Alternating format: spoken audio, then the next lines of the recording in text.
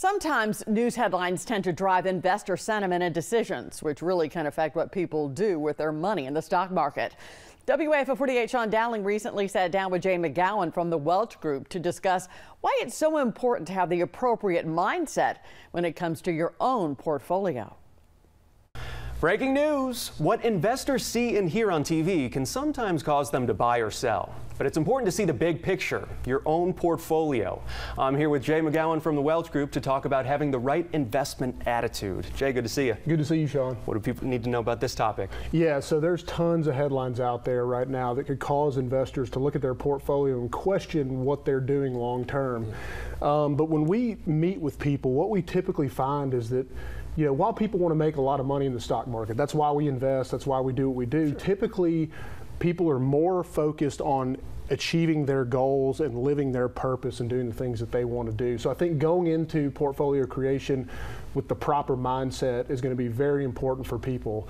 You really, there's a lot of risks out there, and what you really need to think about when you're building a portfolio on the front end is how much risk can you take on in order to achieve the rate of return you need to reach your goals. And for a lot of people, especially for folks that are getting close to retirement or in retirement, sometimes that aversion to loss can be greater than your affinity for gain. So really kind of, protecting your downside, making sure that your portfolio is built for your needs rather than comparing those to like the benchmarks or the S&P 500 and all that. So I would tell people out there a word of caution, avoid comparing your portfolio to the benchmarks. Now, it's good to know what these benchmarks are doing because it's good to know what's going on in the overall economy, the overall world.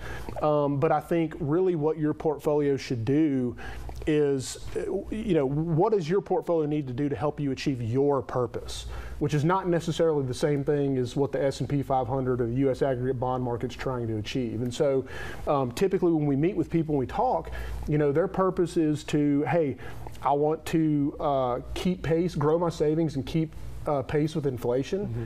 I want to maintain my purchasing power over my lifetime, both now and in retirement.